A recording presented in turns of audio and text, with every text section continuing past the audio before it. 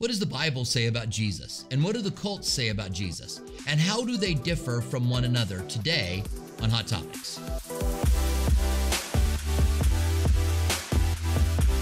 Hi, this is Robert Furrow. If you're new here, consider liking, subscribing, sharing, and ringing the bell so you can get all of our new videos. The comment section is open below. We would love to hear from you. Today, we want to consider what the cults say about Jesus. And we want to do that by looking at two of the main cults, what the Mormons say about Jesus and what the Jehovah Witnesses say about Jesus, and how that differs from what the Bible says. Just because someone uses the name of Jesus doesn't mean that it's the Jesus of the Bible or the Jesus of the Godhead. In fact, the Jesus of the Mormons and the Jesus of the Jehovah Witnesses and other cults that look like they're Christian, but they're really not because of how they deal with the person of Christ. So that we want to make sure that we are believing in the Jesus that is the Jesus of the Bible, the Jesus of the Scriptures. Paul told the Corinthians not to accept another Jesus. In 2 Corinthians 11:3 and 4, it says, "But I fear lest somehow, as the serpent deceived Eve by his craftiness, so your minds may be corrupted from the simplicity that is in Christ. For if he who comes preaches another Jesus whom we have not preached, or if you receive a different spirit which we have not received, or a different gospel which you have not accepted, you may put up with it well." He's saying to them, if somebody comes to you teaching something different, a different Jesus, you might receive that different Jesus. Just because someone uses the name of Jesus doesn't mean that they believe in the same Jesus. This is true with both of these cults that we're talking about today. In Galatians 1:6-10, Paul said, "I marvel that you are turning away so soon from him who called you into the gospel of grace, to a different gospel." One of the things that you find with the different cults that teach different things is that they usually have a legal system. You are winning your salvation by the things that you are doing. Paul was amazed that the Corinthians were turning away from the gospel of grace. He then goes on to say, which is not another. It's not another good news. The gospel means good news. It's not another. But there are some who trouble you and want to pervert the gospel of Christ. But if we, or an angel of heaven, preach any other gospel to you than what has been preached, let him be accursed. He was saying there's nothing to be added. The Watchtower magazine, the Book of Mormon, no other religion comes up with anything else that has to be added to the Bible. 2 Timothy 3:16 says, "All scripture is given by the inspiration of God, is profitable for reproof, for correction, for doctrine, that the man of God would be thoroughly equipped, lacking in nothing." That means that we have everything that we need in Scripture. And we don't need anything that anyone comes along and says, "I've received a full version," or "I've received a more complete version," or "You don't have the complete version because you don't have what we have." Let's consider quickly what the Mormons and the Jehovah Witnesses teach about Jesus. The Mormons believe that Elohim was a human somewhere, and that he lived the Mormon life so well that he became a god. And Elohim got his own world, and that he has a wife, and that they create spirit people. And then those spirit people enter into bodies. And one of those spirit people was so spectacular that Elohim chose him to be the savior of the world, and that would be Jesus.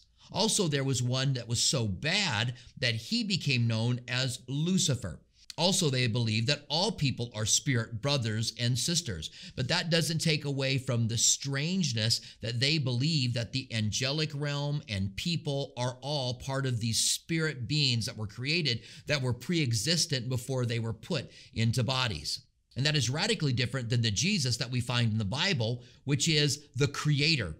All things were created by him, for him, and through him. We'll see more about that in just a minute. The Jehovah Witnesses believe that Jesus was created, and that before he was created, he was Michael the archangel, and then he became Jesus, became the savior of the world, and then became Michael the archangel again. They also believe that he was the first one created, and then Jesus created everything, that Jehovah chose him to create the world, and then he created everything. The Bible teaches us something radically different about Jesus. If you're trusting in the Jesus of the Jehovah Witnesses or the Jesus of the Mormons or any other cult that is out there that teaches something different about Jesus, then you're not trusting in the one who can truly save you. The Bible teaches us about Jesus that he is God. John 1:1 says, in the beginning was the Word, and the Word was with God, and the Word was God. The Jehovah Witnesses changed that verse to say he was a God, but that's not what it says in the Greek. And then it goes on to say that everything was created by him, for him, and through him, and without him there was nothing that was created. And in John 1:14 it says, and the Word became flesh and dwelt among us, and we beheld the glory of the Father. Hebrews chapter 1 verse 8, God calls him God. He says, God, your God, has anointed you. And he's quoting an Old Testament passage where God calls Jesus God. And that's when the Jehovah Witnesses say that Jesus isn't God. I like to tell them God called him God. So if God called him God and you tell me he's not God, I think I'll listen to God. Isaiah 7:14 says, behold, I give you a sign. A virgin shall conceive and bear a child, and he will be called Emmanuel, which is God with us. And then later on in Isaiah 9:6, we're told that a child is going to be born. Unto us a child is born. Unto us a son is given. And he will be called Wonderful, Counselor, Mighty God, Everlasting Father. A child who would be born would be called Mighty God. Also in the book of Revelation, Jesus speaking, he says, I am the first and the last, the Alpha and the Omega, the beginning and the end. I am the one who was alive and died and am alive forevermore, the Almighty. He himself claims to be the Almighty. Jesus also said when he was talking to the Pharisees, Abraham longed to see my day, and he saw it.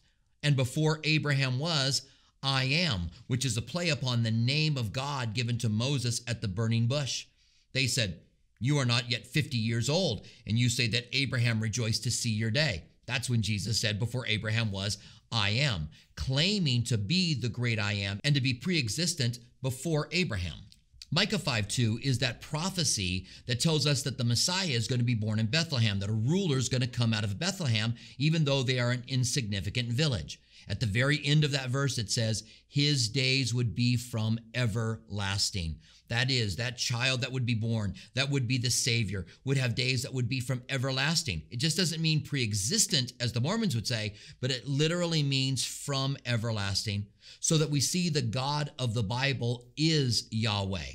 We even see that in the very beginning of the book of Genesis. In Genesis 1:25 and 26, it says, let us make man in our own image. Who is the us and who is the our? That's the complexity of God all the way back in the book of Genesis. And then it says, and so he made man in his own image.